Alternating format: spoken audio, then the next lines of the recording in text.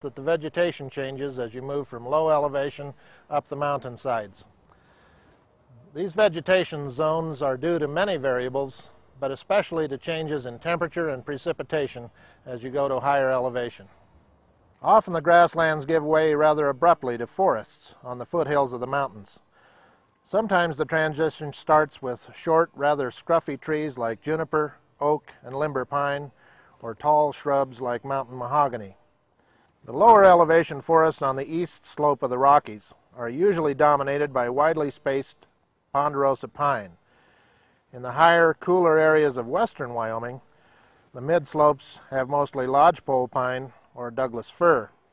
We call these forests, especially their lower and middle zones, montane forests. As elevation increases, montane forests shift to subalpine types like spruce and fir, and eventually to alpine tundra. From the dry deserts, one can walk up in elevation into desert scrub. Walk higher and reach the foothills of the mountains. From here, montane forests of pines dominate. Higher up, a subalpine forest of primarily spruces and firs create the last treed vegetation type. Then, walk to the very top of a mountain or to the top of the globe, and you have the tundra. Tropical or subtropical evergreen montane moist forests are categorized by a persistent, frequent or seasonal low-level cloud cover, usually at the canopy level. Cloud forests often exhibit an abundance of moss covering the ground and vegetation, in which cases they are also referred to as a mossy forest. Mossy forests usually develop on the saddles of mountains, where moisture introduced by settling clouds is more effectively retained. The moist rain montane forest consists of tropical montane forest and the cloud forest. The tropical montane forest is a forest that grows on mountains and above an altitude of 3,300 feet. High montane forest above 6,600 feet to 10,000 feet in elevation is often manifested as a cloud forest. Forest that receives the majority of its precipitation from mist or fog that passes up from the moist, humid lowlands. The trees of cloud forest are typically shorter than those of tropical montane rainforest, resulting in a less developed canopy.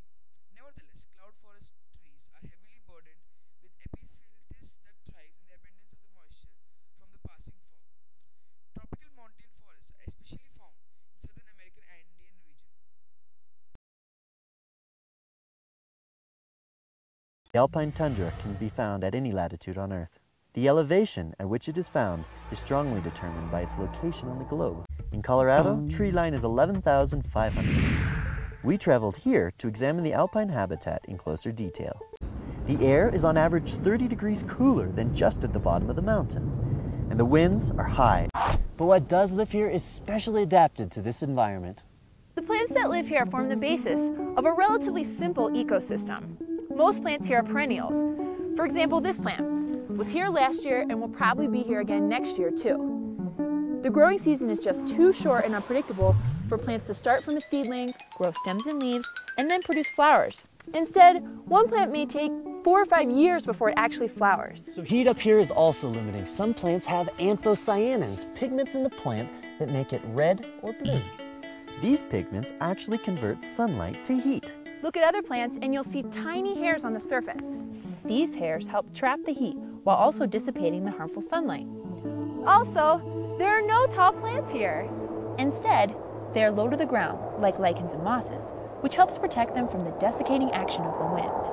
Do you ever wonder what pollinates these flowers? Well, it's not the bees, if that's what you're thinking. Well, instead, it's actually the more erratic and slightly less dependable flies. Bees just don't do so well up here. Large animals like mountain goats, bears, and elk can migrate here in the summer to feed. Only a few make this their home year-round. Ptarmigans are the only birds, and marmots and pikas are the most common year-round residents.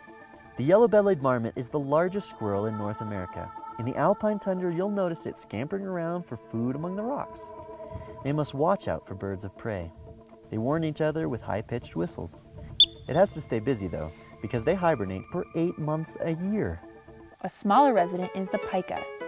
They look like rodents, but in reality, they're more closely related to rabbits. Like other animals of the tundra, they have reduced appendages. They have smaller ears, smaller legs, and shorter tails. all which help them reduce heat loss and survive in this harsh environment. So you've probably heard that the tundra here is a fragile environment. A disturbance here from humans could take up to 500 years to regrow to its original state. That means we have to be careful when we're here. Also, we rely on snowmelt from the tundra to water our agricultural fields and stabilize the flow of our rivers throughout the summer. It's also a great place to learn about the interactions of plants and animals because of the simplicity of the food web. The import of a montane forest. Now here we have a coniferous montane tree in a montane forest. You can see a path. This path is that of a snail. This alone helps in maintaining the biodiversity of the region and plays an essential role in the sustainability of the environment. Now, the bark also helps in the biodiversity of the region. It has peeling barks that help to regenerate the soil and protect excessive weathering of the soil. Now, as you can see, there are holes, such sort of holes in the roots. These holes act as an habitat to the small creatures like rodents and rabbits as a living habitat. The roots also helps in in holding the soil. They are extremely big trees, so they are extremely powerful in holding the soil and protect it from excessive weathering. Now, as you can see, there is this sort of moss covered. Now, moss are very important as they hold the moisture and act as an habitat to small creatures. Uh, all these reasons made 2011 the year of international forest. Now, having forest means having water, and having water means having life on earth. Forests regulate the hydrological cycle, retains water in soil, and helps to discharge the water tables and flow of the rivers. Forests hold up the soil and prevent it from erosion. The forest inhale the carbon dioxide and hence helps in sustaining the environment on earth. Now, for a mountain forest also acts in the form of mountain tourism. Mountain forests are also water reservoirs for the summer. The forest pastures also plays an important role in the natural restoration of forests. The food is another important resource we obtain from forest.